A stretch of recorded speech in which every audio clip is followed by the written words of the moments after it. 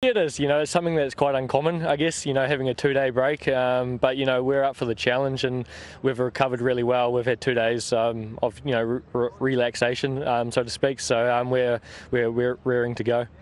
Yeah, the theory is a wicketkeeper batsman picks the spinners much better.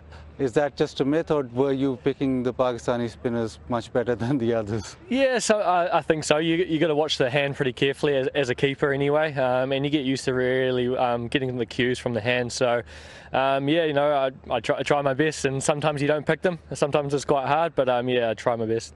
Hey, you went pretty hard against spin. Is that your game plan, to get down the track and take it on? Yeah, I think for me it's looking to be positive. In these conditions, it can be quite hard, especially on the last wicket. It was quite a hard wicket to force, as I sort of found out.